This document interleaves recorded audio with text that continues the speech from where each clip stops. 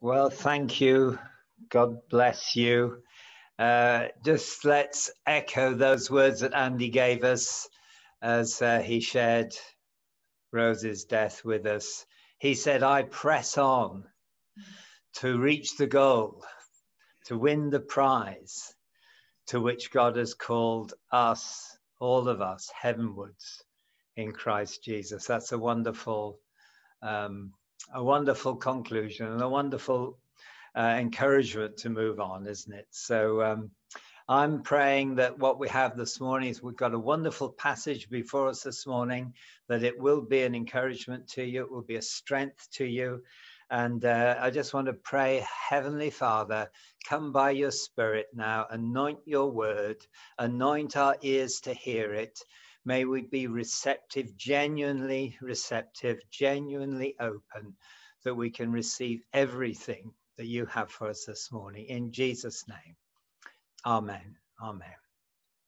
Okay, so it's a wonderful passage we have, and Jesus walking on the water, possibly the greatest, possibly the best known of the miracles. The fifth sign that John highlights from Jesus, the mention is made in all the Gospels except Luke, who missed out a big chunk of quite a lot of material. Don't blame him for that. But it's a story that everybody knows, almost everybody knows, that Jesus walked on the water. Even non-Christians know about this, don't they? And they ridicule us for it. And they even ridicule him because, well, it just doesn't happen, does it? Dense material sinks, so they say. In the scheme of values that is present in the world today, the worldview is that the supernatural doesn't happen. And I remember as a young Christian, and that is going back a bit, about 52 years, I was 21, when I first came to the Lord and I looked at this miracle, I thought, okay, so there was a sandbank or something. It looked like he was walking on the water, but actually it was a sandbank. And similarly with that, the miracle of the feeding of the 5,000 that Andy shared with us.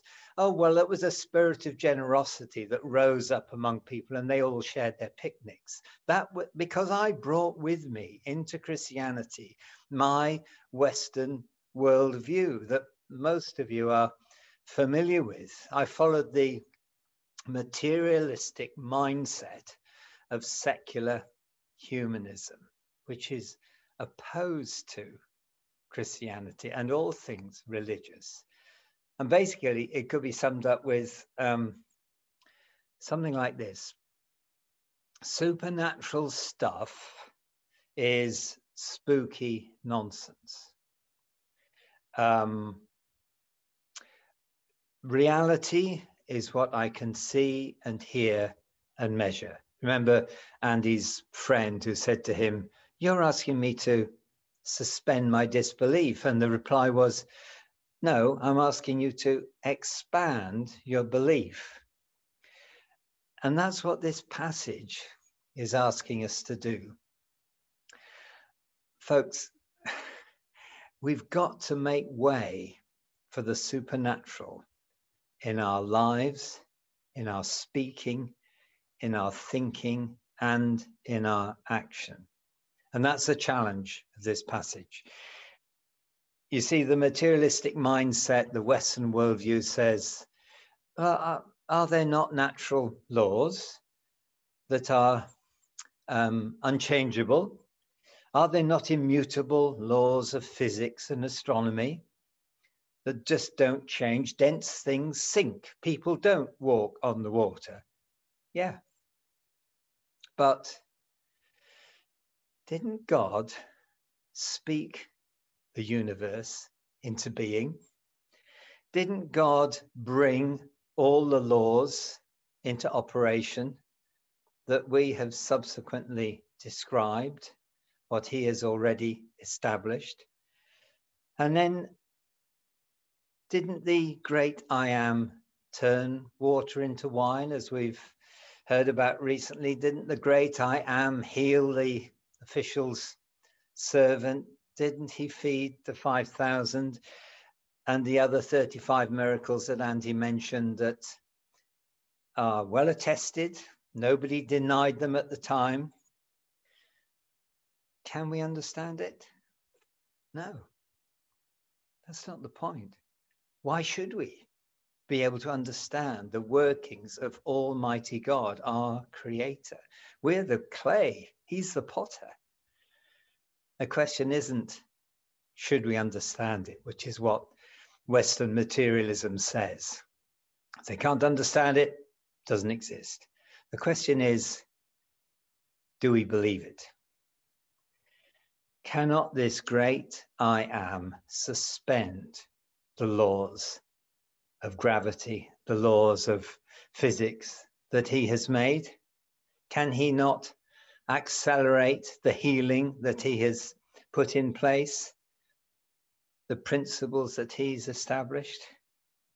You see, if we can be a Christian without believing in the supernatural, we don't need Jesus.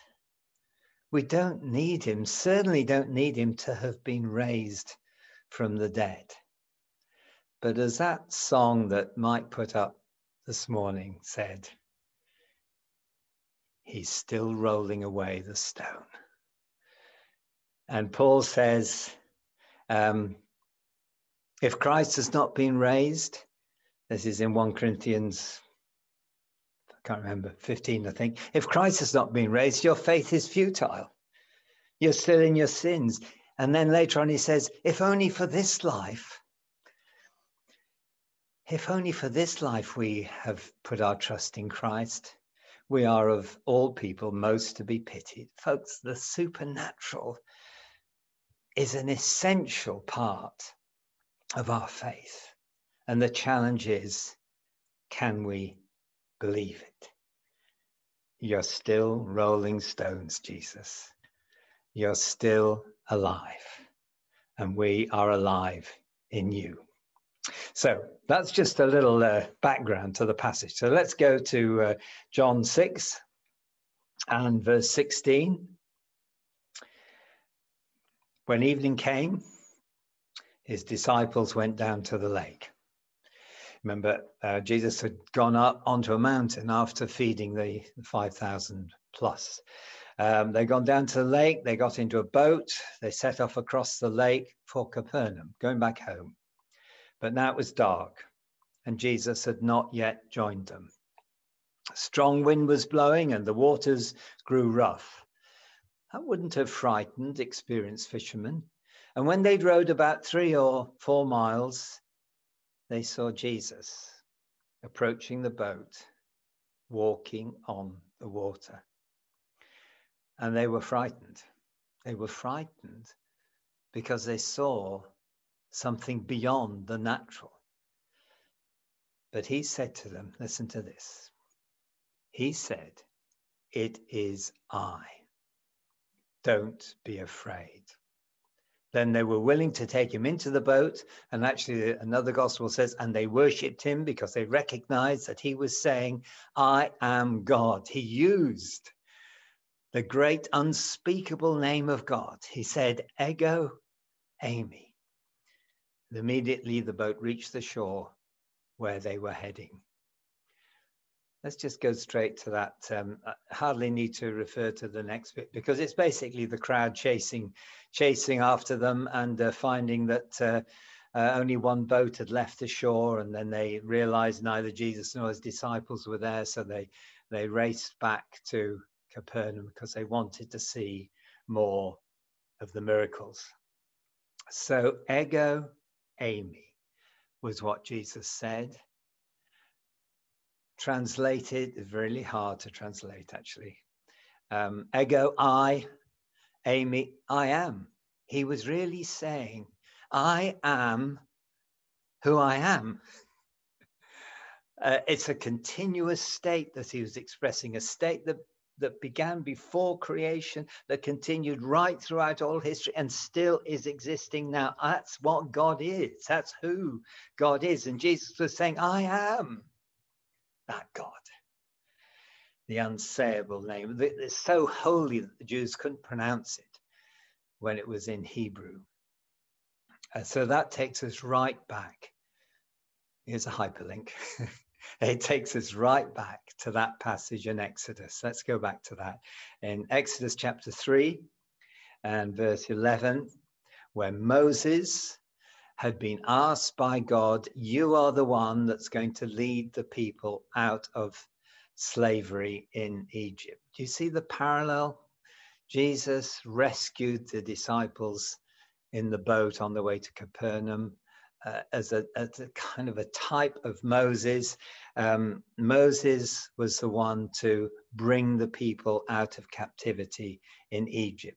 But Moses said to God, who am I that I should go to Pharaoh and bring the Israelites out of Egypt? Why me?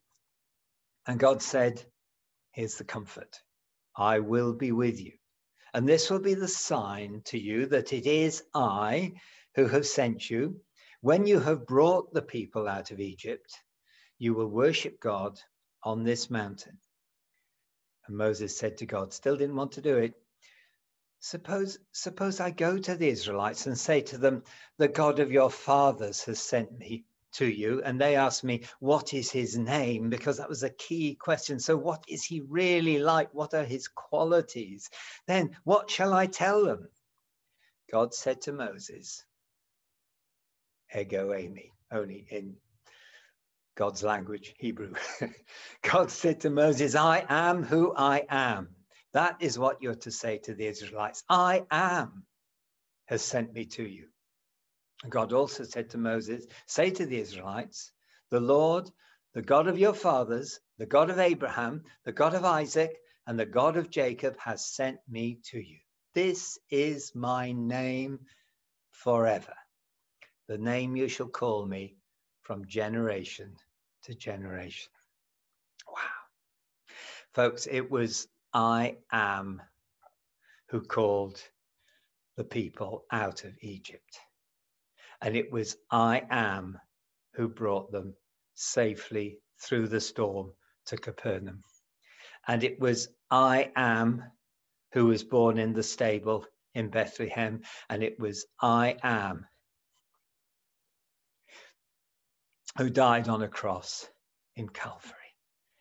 It could hardly be clearer. 24 times in John, that statement is made. Ego eimi. Remember when Jesus was debating with the Pharisees in John chapter 8, verse 58, and they were saying, you know, we're descendants of Abraham. And Jesus's reply was, because they had said, who do you think you are? Recognize that question. Who do you think you are? What's your authority? Who are you? And very truly, I tell you, Jesus answered, before Abraham was born, I am. Ego eimi. And then in the Garden of Gethsemane, John chapter 18, verse 4, at his arrest, remember, crowd came to arrest him. They didn't know quite who he was. Judas had kissed him. And Jesus, knowing all that was going to happen to him, went out and asked them, who is it you want? Jesus of Nazareth, they replied. Ego eimi, probably in Aramaic. I am he, Jesus said. And Judas, the traitor, was standing there with them. I am he. You can let the rest of them go. Remember when Philip is puzzled about all of this? Show us the Father, he said. You know, Jesus said with some amazement, but Philip, I've been with you all this time. Do you not know that if you've seen me, you've seen the Father? If you've seen the Father, you've seen me. I am in the Father and the Father is in me. It's the same message. And then we have been singing, haven't we? And singing the opening lines of John's Gospel. In the beginning was the Word, and the Word was with God, and the Word was God. He, Jesus, was the Word, was with God in the beginning, and always has been, and always will be. No time to go into the intricacies of the Trinity at this point, but I think you can see the point. In fact, Paul says to the Philippians, your attitude should be the same as that was in Christ Jesus, who was in very nature God. And later in John 8, verse 24, I think we've got that somewhere, he goes even further. If you do not believe that I am the one I claim to be, you would die in your sin. I told you die in your sins. If you do not believe that I am he, you will indeed die in your sins. Folk, it's really, really important to understand and believe this. Thomas struggled, didn't he? Thomas couldn't quite accept the supernatural fact that Jesus had been raised from the dead, and said, because he hadn't actually seen Jesus, said, unless I see the holes in his hands, unless I put my hand in his side where the spear was, I just can't believe it. And then a week later, Jesus appeared again to the disciples, called Thomas to him, said, here, put your finger in my holes in my hand and touch. Thomas didn't need to do that. He fell at his feet and worshipped him because he recognized that he was God. Said, my Lord and my God. And Jesus' response was, you believe because you've seen. But this is encouraging to us. But blessed are those who believe and yet who have not seen. There's a very interesting addition to this story of the walking on the water in Matthew's gospel that isn't mentioned by John. I'd like us to turn to that now. Probably John had his reasons for not including it. It's the part that concerns Peter. It wasn't part of John's purpose to elevate or even mention Peter at this point, but he was in the boat as well. And of course, Matthew was in the boat. And this is what happened according to Matthew. Same situation. They see Jesus, they think it's a ghost. Jesus immediately said to them, take courage, ego Amy, don't be afraid. And Peter replied, typical Peter, always quick to jump in, literally and metaphorically. Lord, if it's you, Peter replied, not quite sure. Lord, if it's you, tell me to come to you on the water. Big step, bold statement. Come, Jesus said. And then Peter, just imagine this, storm. Boat fairly large, got down out of the boat. I want you to imagine this moment.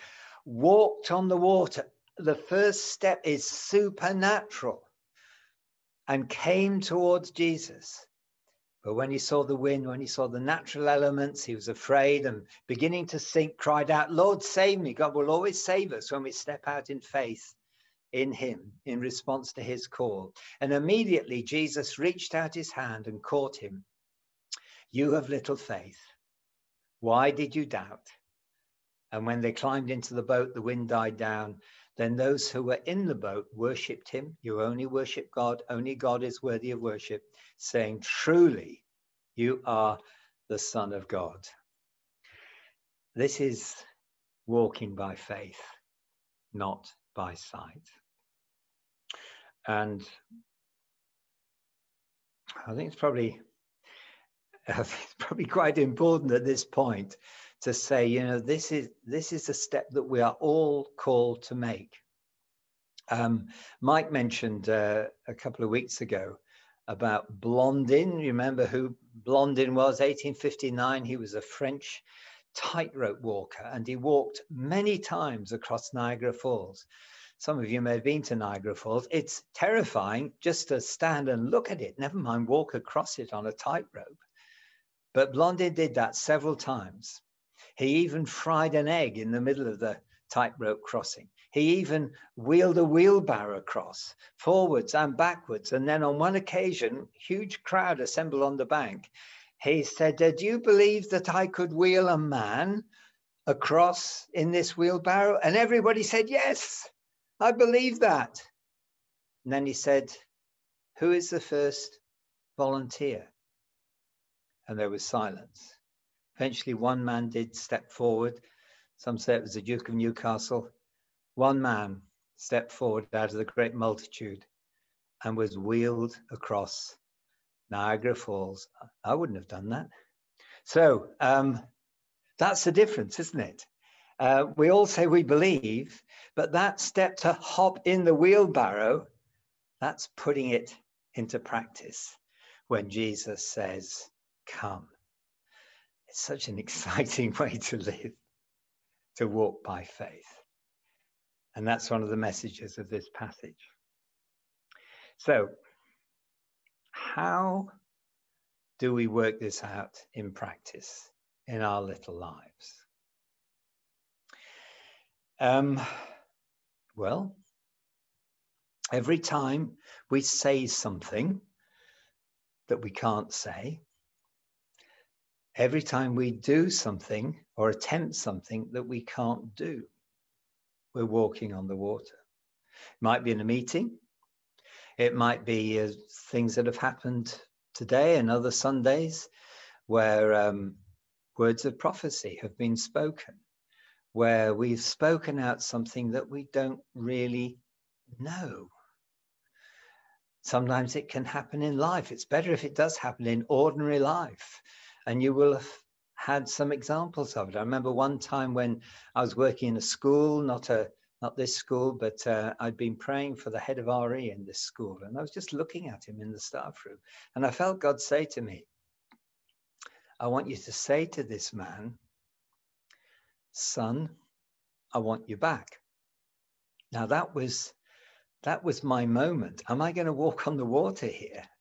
Because I didn't know anything much about his background. I didn't know how he'd receive it. He might not like me for it. Might think it's what's it to do with you? But I prayed, Jesus, are you saying come? And I felt he was. So I got down out of the boat. Do you understand me? I went across to him. I said, Mike, he was called. I said, I don't know if you actually believe that God can speak to us. He's muttered something. And I said, well, I just feel God is saying to you, and I felt quite trembly about it, son, I want you back. His eyes filled up with tears, and I don't know what happened next, but I did what I had to do. Do you understand what I mean? That that's walking on the water. That's supernatural. And that can happen a lot more than it does, both in meetings and in the world. And when we do things or we attempt to do things that we can't do, we've stepped into the miracle zone. We've trusted God. We're walking on the water. You know, when I was 40, I think I was, and we were called to start the church, we couldn't do it. We couldn't do it. But Jesus was saying, come. I was running an English department full time. Katie was working full time. We had little kids. But Jesus held us up. Do you understand what I mean? We walked on the water. We attempted something we couldn't do in the natural. And you're the fruit of this. Hallelujah. So it can be things like that. It can be every time you give money that you can't really afford, because Jesus has said, come. Every time you give time that you haven't really got because you're in a rush, and you're listening to God, and he's saying, come, and you obey. You're stepping out of the boat, you're walking on the water. John Ortberg has written quite a famous book about all of this, and the title is, If You Want to Walk on the Water, You've Got to Get Out the Boat. It's going to be uncomfortable. You've got to come out of your comfort zone. So every time we pray for healing, we can't heal anyone. But when we pray for healing, we're stepping out of the boat and walking on the water. Only God can respond to that. Every time we pray for an infilling of the Holy Spirit, and how wonderful it was last Monday when remotely on Zoom, if you please, Mike prayed for each one of the guests on the Alpha course. Some of you are here at the moment. And most, if not all of you, received some tangible experience. In one case, it was a fragrance. In another case, it was a warm glow. All sorts of other experiences that we could not have generated. There was no hype. It's walking on the water. It's what we're called to do. And it was wonderful. And it's precious. And the question has to be, Lord, if it's you, tell me. As Peter said, Lord, if it's you, tell me to come. This is why, and Mike's been saying this to us a lot recently, this is why we have to listen carefully to God. Even now, I'm trying to listen carefully to God, because he doesn't always say come. I met a chap in the gym just last week, and we talk sometimes, and he just came across to me on this occasion and said, your church, is it meeting at the moment? And I immediately, something just clicked inside me, and I started praying, God, is it you? Are you saying come? Am I meant to open up with this guy and, risk it? Because there's always a risk. Risk it with him and say some spiritual things. And, I didn't feel Jesus was saying come. I didn't feel it was the right time. And I just answered his questions. But the opening is still there. The opportunities are still there. So that's why we have to listen so carefully to see if God is saying, come. If the great I am is saying, come. So just to finish off then, ordinary us in our homes, when we go to the shop, when we're allowed to go to the shop, when we've got workers in our home, are we listening for the I am to say, come, walk on the water with me, step out in faith? And just a couple of examples that come to mind. I think it was Helen who put out that video of the lads in Brighton. Do you see that? Just wave at me do you see that? The Emmanuel Church, I think it was, yeah. That was great, wasn't it? 5 or 6 guys, just ordinary young men, looked quite fashionable with it, stepped out onto the Brighton prom, I think it was, because God had said come, and without any instruments, just started to, praise the name of the Lord our God, praise his name. And, it was powerful, wasn't it? And not only to you as Christians, I could see the joggers having a little look. I could see the walkers having a little look, because when ordinary people step out of the boat and walk on the water and trust God, move into the supernatural realm, people take notice. People take notice of you and me when we step out and we do extraordinary things, because the great I am has said, come. So it's what we're made for. It's what we're saved for. And the world takes notice when ordinary people like you and me walk on the water. God bless you as you trust him in these ways. Amen.